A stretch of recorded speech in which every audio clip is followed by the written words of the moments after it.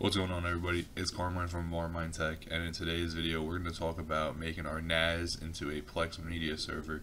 So about a month ago I was looking into making a true NAS box, and then I realized with my hardware I had it wasn't going to work. So I decided I'm going to get a NAS instead. I had this opportunity to get this Qnap NAS, and I don't work with Qnap at the moment, so don't be like, oh, it's sponsored, because this isn't a sponsored video. This is all me working on my own.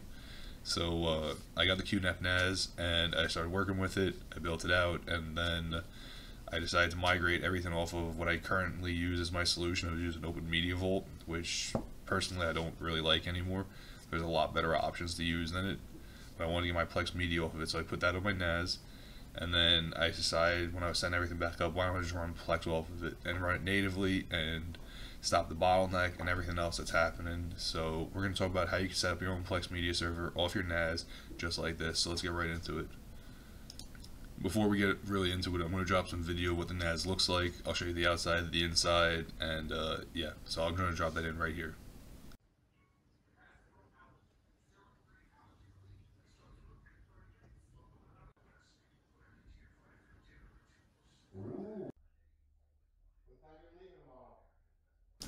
So this is the NAS that I was actually able to get. It's the TS364. It's from Qnap, and you can see the budget. The price is $449. You can probably find it elsewhere. You might be able to find it on discount. You might be able to find used ones on eBay. But this is the NAS I have. It supports 2.5 gigabyte networking, and we'll go down to the specs and we'll get really into this. So I have the 4G model that just has 4 gigs of RAM. So if we come down here, it has an Intel Celeron, has a 4-core 4-thread processor up to 2.9 gigahertz. So you can virtualize off this if you want to. It's a 64-bit architecture. It has 4 gigs of SODIMM RAM. It is upgradable, so you can upgrade up to 16 gigs. So you can put 2 8-gig sticks of SODIMM in there. It shows you it's SODIMM DDR4, pretty nice. So this NAS is a 3-drive bay, so it supports 3 3.5-inch drives, and then it also supports 2.5-inch. So if you want to do 2.5-inch SATA drives like solid states, you can do that as well.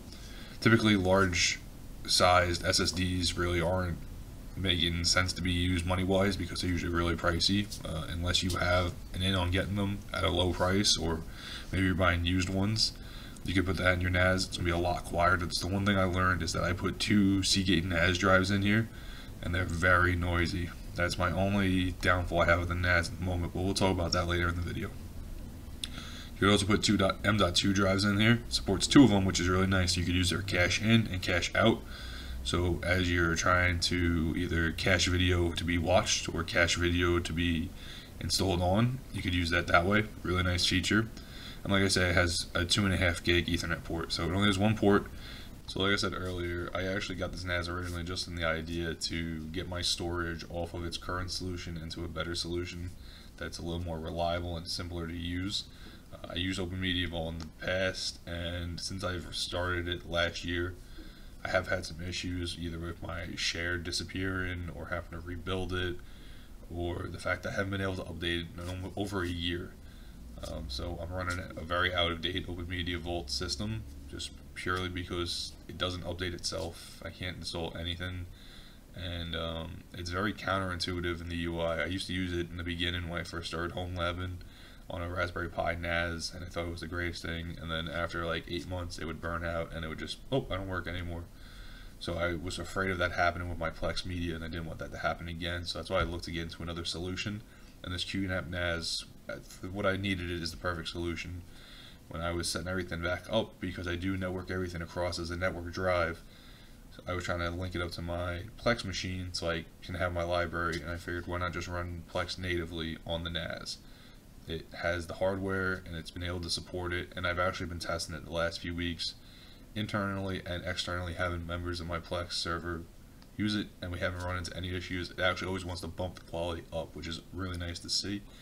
Every time I watch a show, it pops up, hey, we can increase the quality of this stream, so do you want to do that? And of course I always do. So it's really been nice to use the NAS, and it works so smoothly. And even more, my Plex ran off of my old server.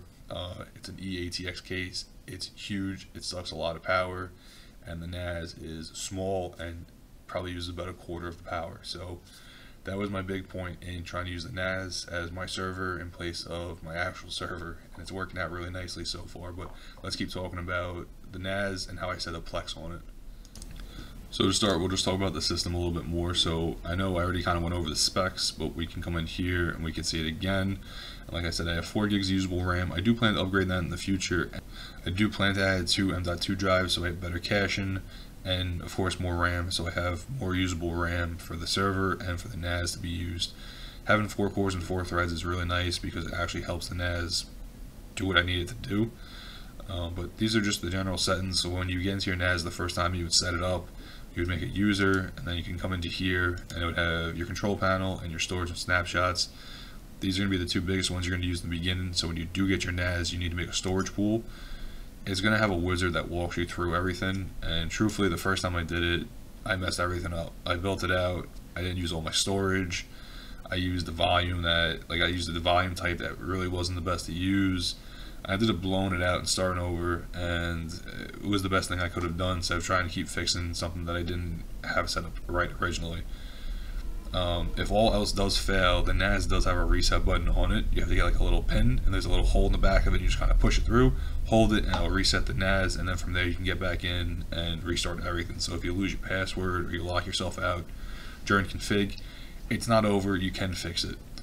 But this is my storage pool. As you can see, I have it, my Plex share, and I have 25 terabytes. So I did get 2 16 gig Seagate NAS drives. So I'll show you those right now.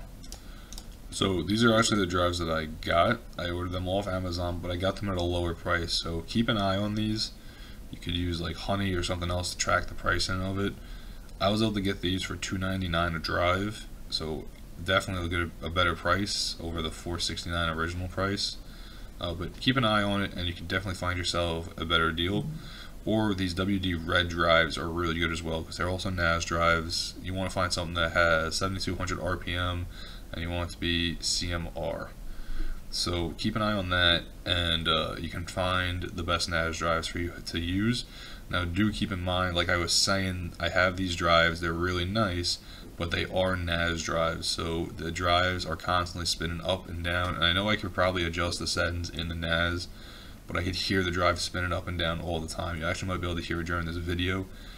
It's the noisiest part of the NAS, and it's the only downfall right now that I'm having. The case around the NAS isn't very thick, or it doesn't have any sound deadening on it, so it doesn't drown out the sound at all. So you do hear it. I hear it down the hall at night when I go to bed.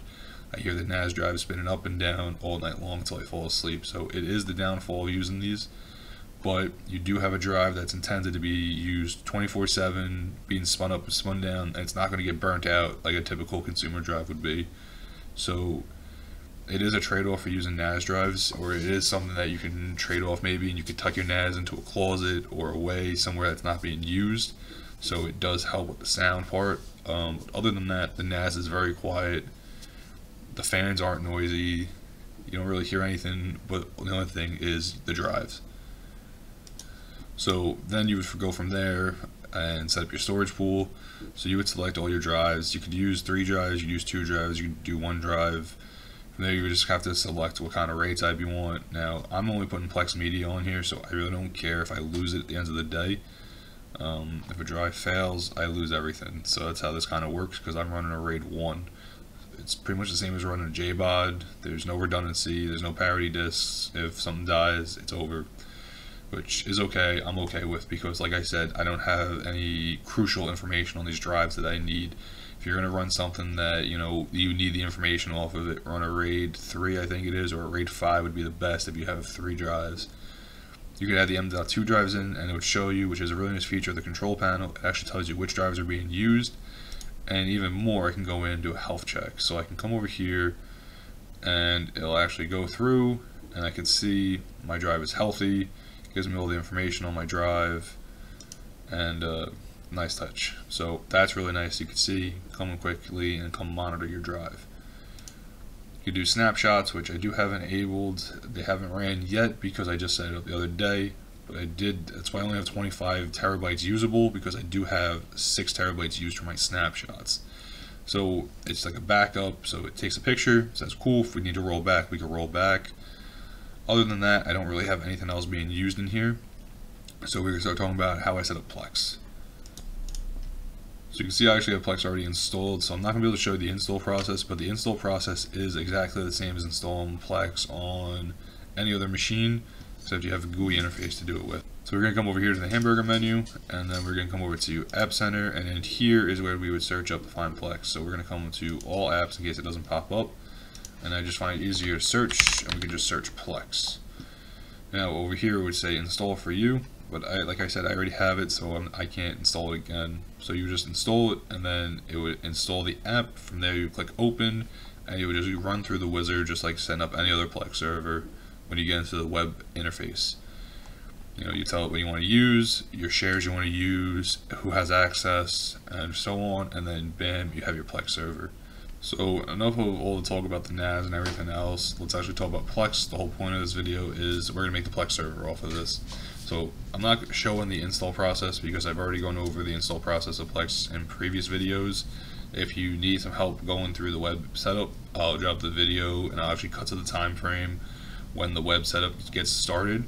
But you can see here's my actual Plex server, and if we come into the settings, I can come over here and we can configure stuff. So if you've used Plex before, you know that when it's time for an update, it'll give you a little warning up here under the activity, and it'll tell you, hey, there's an update available. My NAS, the Plex running on the NAS is currently up to date, so I can't update it at the moment. But if you do need to update it, I'm going to show you how to manually do it. So there's no way that I know of yet to automatically update Plex on the NAS. I'm just going to show you how to manually do it. It's super simple, and you probably get it done in less than 5 minutes. So when there's an update available, there's usually a link to pull you to the latest version. So I just went to their website real quick to get the downloads. By default, it's going to show you to choose your platform. You want to choose Qnap. Even though it's running like a Linux distro, you need the actual Qnap version. From there, you would just download the package, and it's going to be like a .q, I want to say, file or something like that. But you would download that, and then you'd come back over to your NAS. You would open up App Center. And then up here in the corner you can see there's install manually, and then from there you would browse, find the package you just downloaded, and install it. Now it's going to tell you if you download the wrong version, it's not going to take like a .deb file. Even though it runs a Linux distro, it's not going to accept it. You need the one over here that's set for Qnap. It's made for the NAS software, and it's going to be able to run it. Now when you do install it, don't worry, it's just going to overwrite the current one and update the version. It's not going to wipe out your Plex server and you have to start all over. It's just going to update it. I've done it before and it works, so don't worry about that. We'll just go over some other quick things in here. So if we come into transcoding, I don't remember if there's exactly the hardware needed to transcode. It could probably transcode over the CPU, so I just have it on automatic. In the past, I've actually transcoded most of my media with TDAR. It wasn't the best solution, but it worked at the time. So a lot of my media is already transcoded. And then we have, the other basic stuff from here. We can set our quality. I kept on a lot of the default stuff just because I wanted to test out to see how it actually works first. We have, the general settings, and that's really it for that. You have your remote access, so if you do change over from your old Plex server to a new one, let's say you're on a new device, whether it's a NAS or new Linux box, whatever it may be, remember that you need to change your port forwarding rules.